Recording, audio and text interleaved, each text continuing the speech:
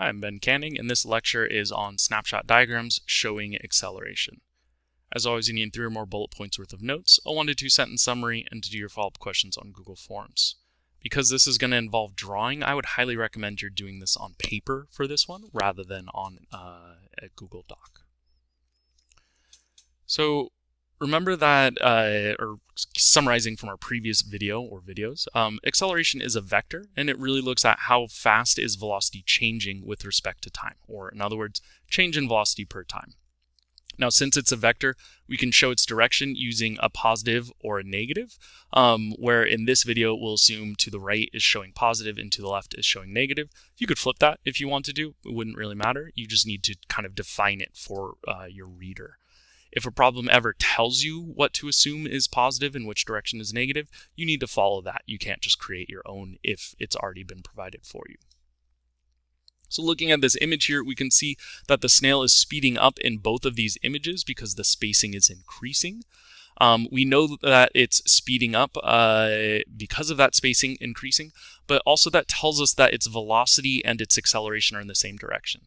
So that means if we know what direction it's moving and we know that it is speeding up, we also know the direction of its acceleration. So in this case, the velocity would be in the positive direction. Therefore, and since it's speeding up, we know that the acceleration is also in the positive direction. Here in this image, we know it's moving to the left. We can say its velocity is in the negative direction. Since it's speeding up based on that spacing, we also know that the acceleration is in the negative direction. On the flip side, if we see something slowing down, then we know that velocity and acceleration are in opposite directions. So here we can see the snail is moving to the right. That's a positive velocity, but we know it's slowing down based on that spacing, so we know the acceleration is negative or to the left. Here we can see that the snail is moving to the left. We say that's the negative direction. We can see based on the spacing the snail is slowing down. Therefore, we know the acceleration is in the positive direction or to the right. They're just opposites. Simple way to remember, anytime things are speeding up, acceleration is in the same direction as velocity. Anytime things are slowing down, acceleration is in the opposite direction. If you see something changing direction, that means the acceleration is kind of at a right angle or at an angle to it. So let's get into drawing snapshot diagrams. For this first one, we're going to draw a snapshot diagram showing a snail starting from rest and accelerating at a rate of 2 meters per second squared to the right. For each snapshot diagram, you need to show spacing, timestamps, velocity vectors and values, and the acceleration vectors and values. And it's going to be important that we organize our information in a cohesive and clear manner. So that's what this video is going to help with. So first things first, if we're doing a snapshot diagram, we want to go ahead and draw in our snapshots with the correct spacing. We're showing that the spacing of the snail is increasing because we know that this snail is accelerating. Next, we want to add in our timestamps. So we always start with a time of 0, and then our first snapshot would go at 1 second, second snapshot at 2 seconds.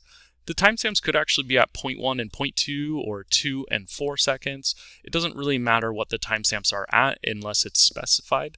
The only difference here is going to be it will affect how much the velocity is changing each time. So I like to choose 1 second timestamps because it just makes everything a little bit easier. Then we're going to start by adding the initial conditions, aka the given info. So that info is right here. So we can see the initial velocity is 0. I like to put a dot there to show that there is no velocity, but that I didn't just leave it blank. We need to show the velocity value here of 0 meters per second and the acceleration value of 2 meters per second squared with an arrow up here. Now it's going to be important that if we're dealing with an acceleration that's kind of small, actually regardless of what the acceleration is, that whatever size arrow we choose, that we allow enough space to build on and make bigger arrows later on. So don't make a 2 size arrow like super long. You just want to make it kind of a nice small to medium size. All right, next thing we're going to do is we're going to figure out what the new velocity is. Well, since acceleration, not what the new velocity is, but what the accelerations are. Since it's accelerating at a rate of 2 meters per second squared, we're going to assume that's constant acceleration.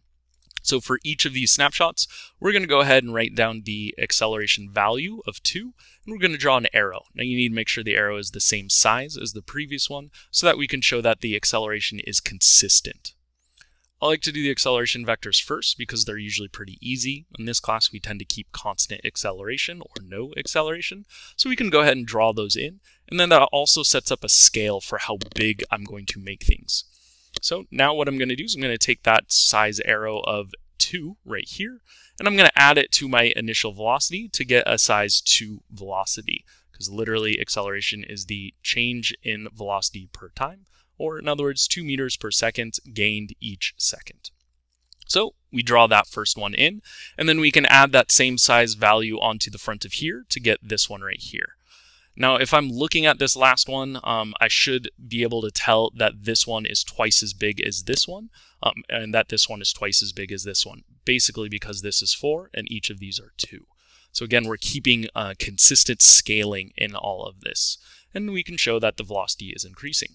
So here we have our complete snapshot diagram.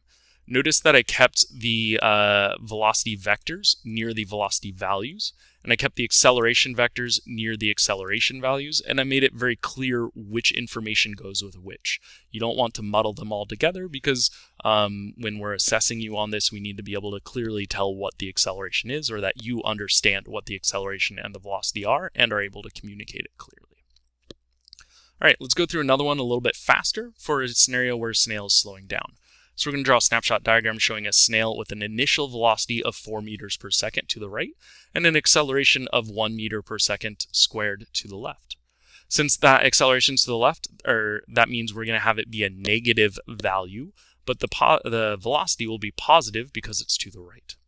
As always, we need spacing, timestamps, the velocity vectors and values, and the acceleration vectors and values.